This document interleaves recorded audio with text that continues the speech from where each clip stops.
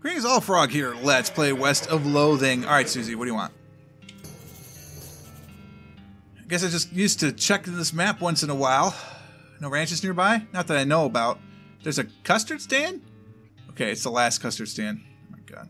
What should we do next? I believe we actually made it. Say, Smee looks a mite upset about something. What's going on, Smee? His fancy pants calls him the Emperor, and he won't let us build our track up to the station. Can you see if you can talk some sense into him? I'm on it. Who the heck are you? I'm Emperor Norton. I'm in charge of the city, and you can't build any train tracks here without my permission. An Emperor? Where's your crown, then? As it happens, I lost my dang crown. Fool thing didn't fit right anyway, but without it, I can't issue any official permits, and that means no rails for you. Unless, of course, you were giving me a new crown, a properly fitting one. I don't have any crowns, sorry. Or I guess that just tears it, don't it? So not only do you not get that permit, but also he reaches into a pocket and grabs a handful of powder, which he throws in your face. Your eyes burn. Ha! Have a taste of my famous anti-virus, sucker. Your vision goes all weird and you pass out. What was that? When you come to, Norton is gone, and so is the train. Where'd the train go? The lunatic stole it. He drove it off somewhere into the desert. Norton's gone off the rails. He points to a deep set of ruts off the side of the railroad tracks. You walk over to investigate, but you can't see it because of the weird hexagon thing your eyes are doing. You should probably get that checked out, boss. That Norton fellow said something about an antivirus. Maybe someone around here knows something about that. You can't focus on tracks well enough to follow him. This is only incredibly annoying. It's a nice station, too bad there's no trains to it. Now playing Projectionist Wanted. Word on the street is that Projectionist Wanted 2 is already in the works. Alright, here's the bar. You don't look well. Yeah, I can't see well either. Oh, did that rascal Norton do this to you? He was raving about some sort of antivirus earlier. Any idea how I can fix this? Do you know that fella named... Seriously. Fella named Roy Bean? The one that collects all those kinds of jelly beans? I think maybe he's got one made of honey and that could help with your predicament. That makes zero sense, but I suppose I'd better have a plan. Aboard another sploon, let's go. What's with the excitement? I've given up. This is the last spittoon in the game, and I'm not going to try and convince you not to be the most disgusting person on Earth anymore. Let's go, let's do this. You kneel down on the floor and throw your arms around the spittoon, giving the Gracie Bass bucket a great big hug. How about a kiss? Would you like to kiss it too? You know it, baby. You pucker up and give the spittoon a great big kiss right on the rim. Is there tongue involved? Well, I'll leave that up to you, but even without it, it tastes like a burning horse. I know you do, friend. If it were legal in this country, I'd let you marry that spittoon and have a beautiful romantic honeymoon night with it, but unfortunately, you're going to have to settle for wearing it as a hat. Yes, please. You flip the brass bucket over and slap it onto your head, drenching yourself in hot brown tobacco spit. It washes down over your face and hair like a sewage waterfall, soaking your clothes, running down your collar, and slithering into your underwear and filling your boots. I can't even force myself to describe it in any more detail than that. You're the world's foulest human being. Congratulations. If I wear the spittoon hat, I get plus 6 mysticality and plus 11 spell damage. Good to know. Bit of a fight. Let's dive in.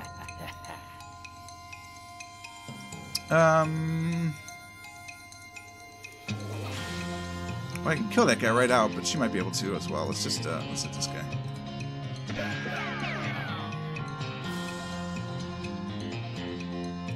Close. This bug-eye thing is weird.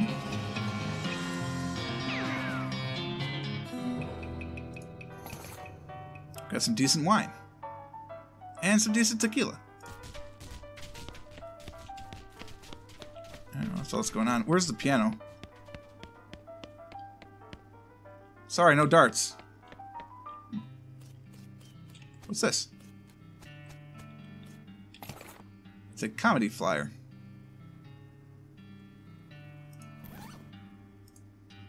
Let's read it. I've discovered Wasco's Comedy Shack. Alright. It's just nearly identical houses as far as the eye can see. Oh, of course it is. Look at that, that's cool. Alright, let's go to Roy. Hey, Roy. It's a comedy stand. It's way up there. Hey, Roy. You gotta help me out, man. Pick up and deliver. Wow, no things. Roy. Don't mention it. You've got to be kidding me. Does this jelly beans really cost 6,000 meat? Well, normally it does, but I guess seeing as how you helped me without the bandits and goblins and damn dirty hippies, let's call her 5. Yeah, I reckon better buy it in a hurry before I change my mind. I got a honey jelly bean. It's made from a honey of a Paraguayan murder bee. Eat it. Your vision immediately clears. Modern medicine really is amazing. Okay. Back to Frisco. Fort unnecessary. Well, we're going.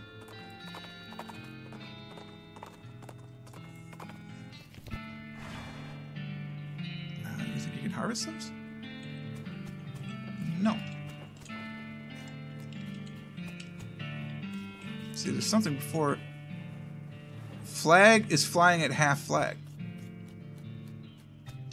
Someone arranged these cannons haphazardly and left them out in the rain. A harried-looking young woman in a military outfit darts in front of the doors as you enter. Oh no! I can't be having any more misfits in this jerk ward. You can either swear to me that you're halfway competent, heck, even a quarter, and that you'll help sort this crew of no-hopers, or you can turn right back around and march double time. Yeah, sure, whatever. Alright, I'm going to hold you that promise. Captain Harriet Davenport. My name's Bear Autry. What's the problem, Cap? Problems. Welcome to Cap Foobar, where all the Army's idiots and rejects are sent so they're out of the way. I've had it to my eyeballs trying to run this place. Please help these morons figure out their malfunctions so they can muster out and here and leave me in peace. Give me some deets. I need to talk to them individually for more information, but the brief is, we've got a scout who's blind as a bat, a cook who can't figure out how to make corned beef hash on toast, a guy who can't load and fire a cannon without it blowing up or maybe shooting backwards, a guy who somehow, and I can't for the life of me figure it out, is too bow-legged to ride a horse, and a kid who was sent here because he can't figure out how to tie a bow tie. Oh, and just to put the icing on the cake, we have infinite goblins living in our storage shed. Well, okay, begin to see the scope of your complaint. Pal, you're not just Whistling Dixie. So what'd you do to get sent here? You can hear her teeth grinding as she growls at you. Do not ask. Now, let's take a look around then. This guy squints out. Howdy, do I know your fuzzy silhouette? Doesn't seem familiar. Oh, but just passing through. What do you do here? I'm supposed to be a scout, but I went and broke my only pair of glasses. Without them, I can't see a darn thing. Could try and get you a new pair. Be much obliged. You hear there's a jeweler not too far off from here. Could probably make grand me a pair of glasses. Okay, so we'll go to the jeweler. First off, let's go upstairs and get some binoculars. Get an abandoned mine.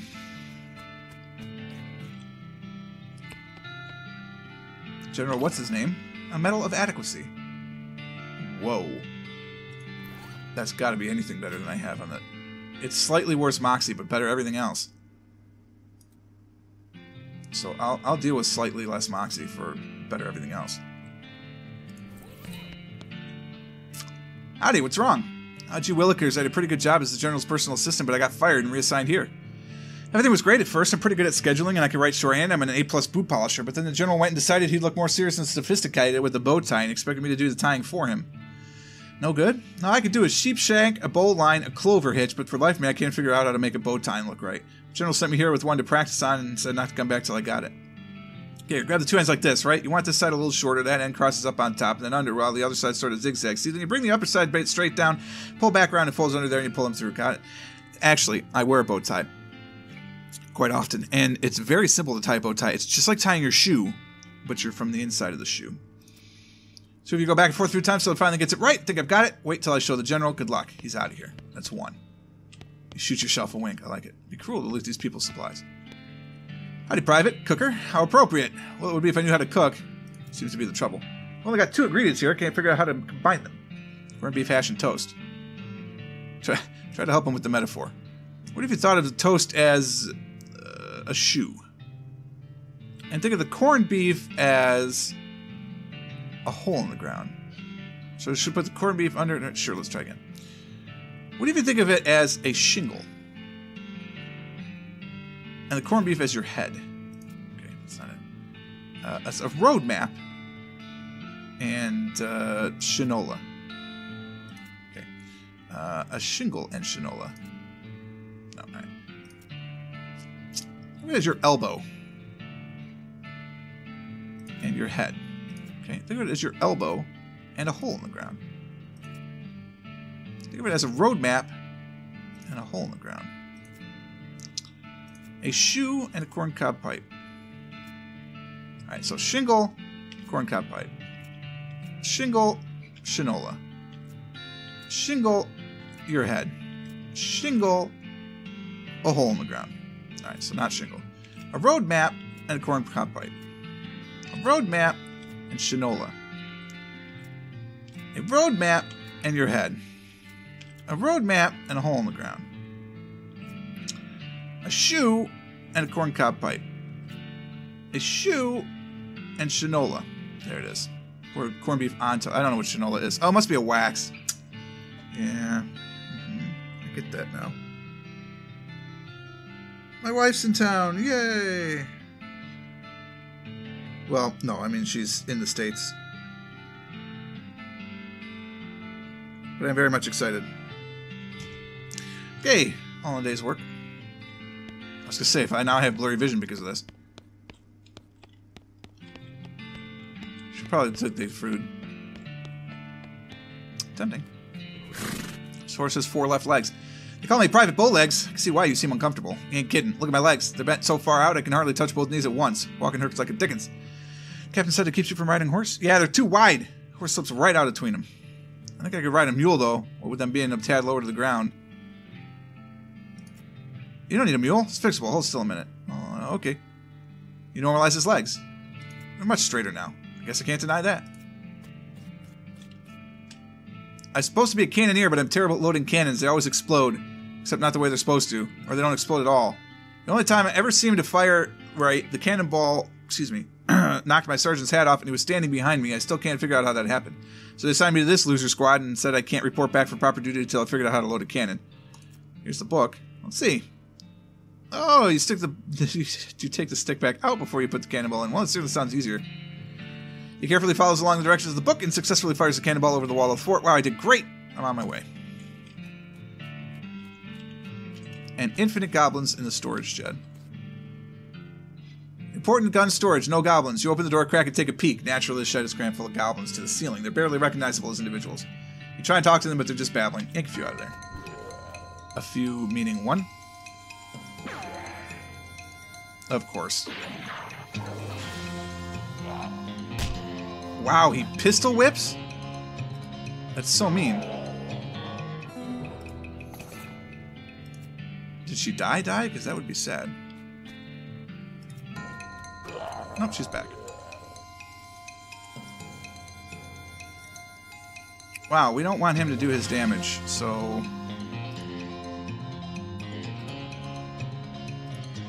Why'd he go after Susie? That's so mean.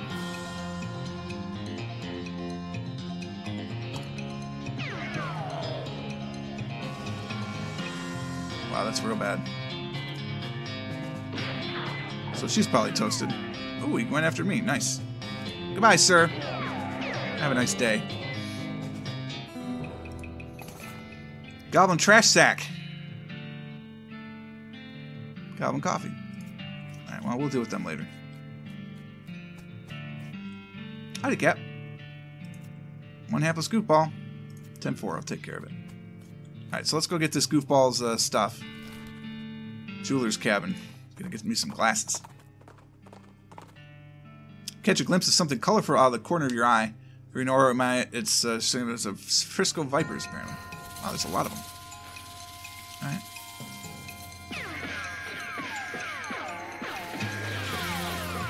Wow, that's not good. That's real bad in point of fact.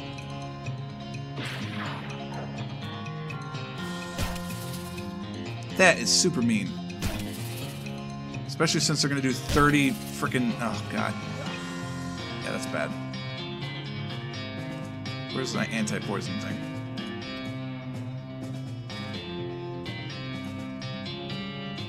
Alright. Forget about that poison stuff.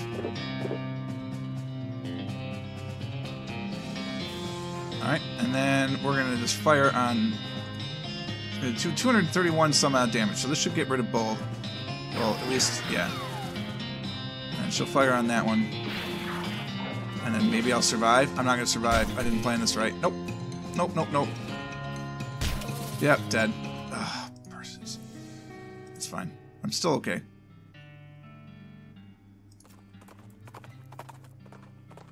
It's fine. It's fine. Jewelry shop inside. What do you want to wager that this guy's not going to be able to help me right away? There's a goblin. Hello, chap. Why, hello. Welcome to Master Gerald's jewelry shop. Howdy, are you Master Gerald? Oh, no. Master Gerald is back there at his workbench. I'm just his assistant and translator. Goblin jewelsmith? You bet in your britches, Sonny, and not forgetting it. He says that's right. The finest jeweler in the territory. Well, what do you know? I don't see anything on display, though. Master Gerald only does bespoke work. If you bring in a sufficiently valuable gemstone, he'll craft it into a fine ring for a fee. No trash rocks.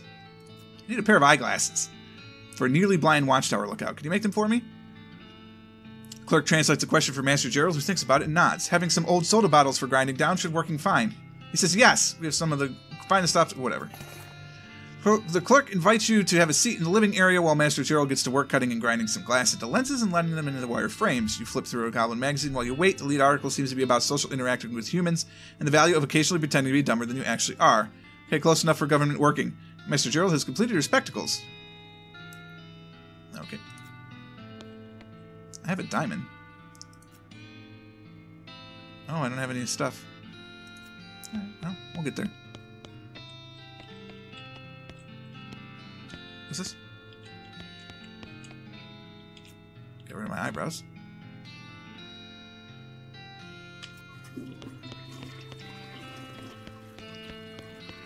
Interesting. Weird, but interesting. Back to the fort. We will not fight some snakes. They're nasty. Several loud gunshots ring out as you round a large cluster of boulders and you dive into cover. Peeking cautiously around the corner, you discover a goblin shooting a large pistol at a pile of nailed-together driftwood. Hello? Oh, hello. What doing? Targets practicing?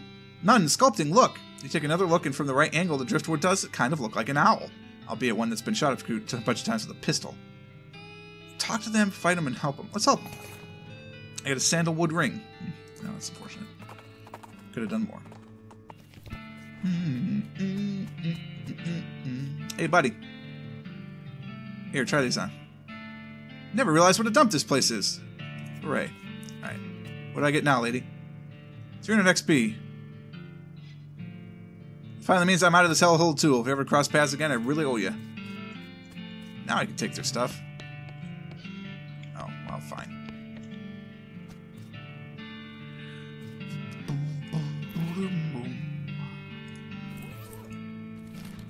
Go back to Frisco here. El Vibrato, absolutely. I think we just get rid of it. I don't really need to use the vibrato repellent or whatever it is. Get some scrap moon bits, huh? Powdery little bits of moon rock. I feel like somebody wanted moon rock. Somebody definitely wanted moon rock. Telltale signs of train robbery. Let's follow him. We got a couple minutes. You jump onto Tina's back and ride like the wind, which is apparently not at all because you can't ride. Anyway, following the railroad tracks back into the desert. When you finally catch up, you stand up on Tina's saddle and leap onto the back of the train like a real badass, just barely catching the edge of the roof and pulling yourself up. Here's hoping you don't have to do that again. Your stuntman could have been killed. Looks like Susie decided not to join you on account of not having a stuntman, so you're on your own until you get back to Frisco. Atop the stolen train. Hey, you. You're feeling neither fear nor scared. Take it back by force. Nope. Go into the cart. Pickled pig knuckles. Hand fruit. This end up. Loves keys. Oh my god, I need safe cracking. Oh, it's a plot brand lock. Well, I don't have any keys, so we're gonna have to take them by force. Oh, this is not gonna be that difficult. Obviously, we'll have to do this like 8 times, but whatever. He ran down a little farther, that's fine. Somebody's built a rickety-ass bridge between these train cars. Very panic-inducing. Gentlemen. I don't see the point in fighting these guys. I certainly don't want to have to lose a day. Mind the gap. I can't pick the lock. I need a needle. Okay, fine. These guys are so preoccupied with the door to the rear, they don't notice you prowling around behind them. One in the back is a shiny key. Dining car. Oh, we'll grab the key, obviously. Thanks, buddy.